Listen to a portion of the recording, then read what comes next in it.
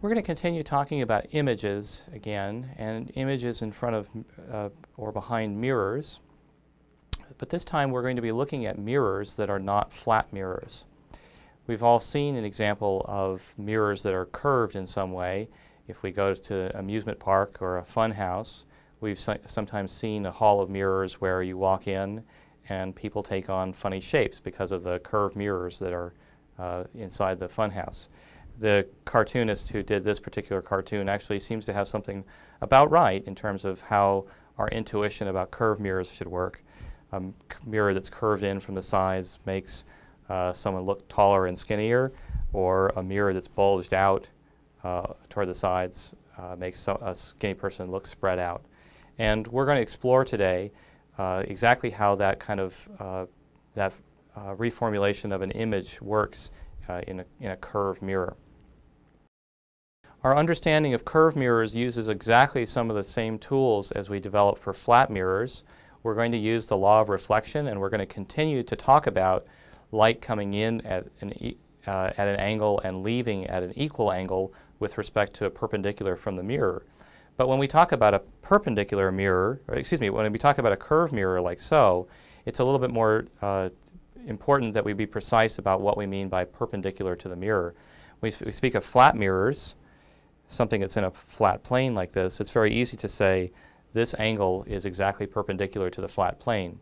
And we can talk about light rays coming in at an angle with respect to that perpendicular. When we think about a curved mirror, however, it's helpful to think about a very small bug on the surface of the mirror, just like we're a very small person on the surface of the planet Earth, which is also round. And we think about something that would be straight up for that bug or for us here on the surface of the Earth.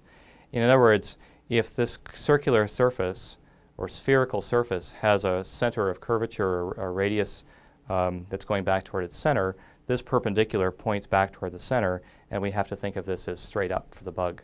And we'll have to get very good as we draw more and more pictures with curved mirrors in them at drawing perpendiculars to the surface at any point along the surface of this curved mirror. In fact, if I was standing right here, then the perpendicular for me would not point straight up and down like I've drawn here, but would rather point off like so. That's the perpendicular.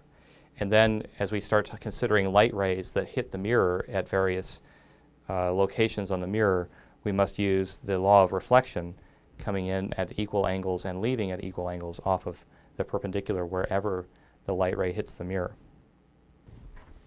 To give you a sense of what I mean by that, let's look at a bunch of light rays coming into this particular curved mirror.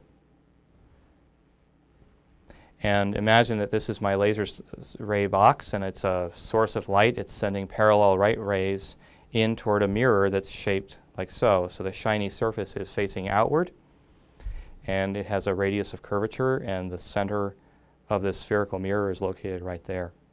This light ray, which is coming in and hits the mirror at exactly that location right there, is coming in at a certain angle off of the perpendicular. Notice I've drawn the perpendicular at the point where the light ray hits the surface of the mirror. And if I have to draw another angle off to the side that's exactly equal, then the exiting light ray looks like it should do that.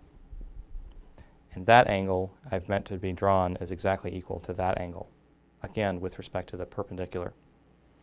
Here's another light ray coming in, and it hits the mirror right there.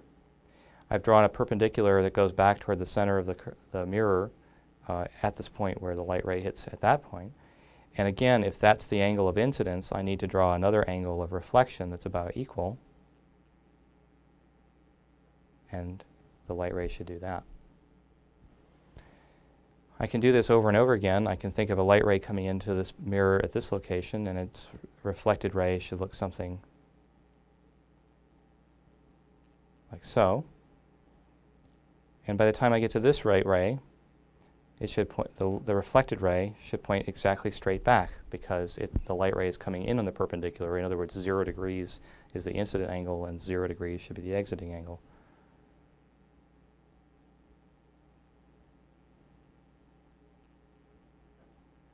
You can tell my artistry is not as good as my talking in front of a camera.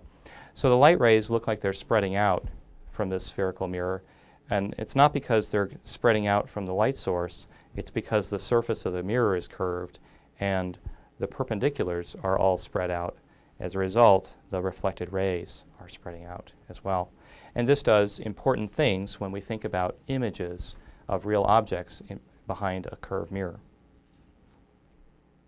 So here's an object. We'll consider, again, a flower standing in front of a curved mirror. This is one that's curved outward.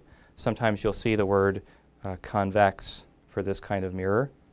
Convex means bulging outward, and the other type of mirror is concave, like a bowl.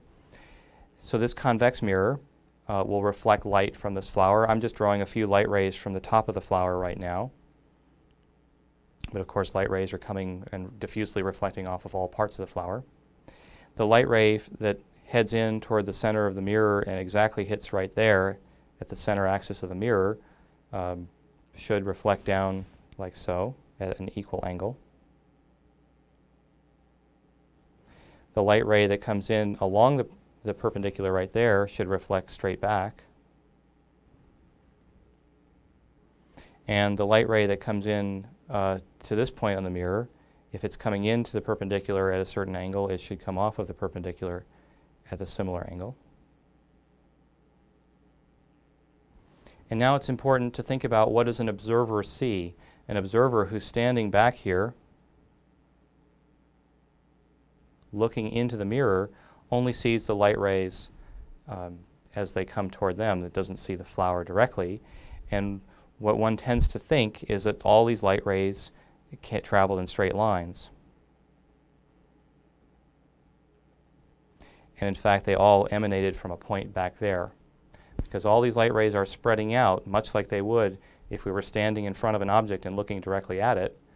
And we aren't able to process the fact that light rays actually reflected off of the surface of that mirror. And so this is where we would construct the top of the flower.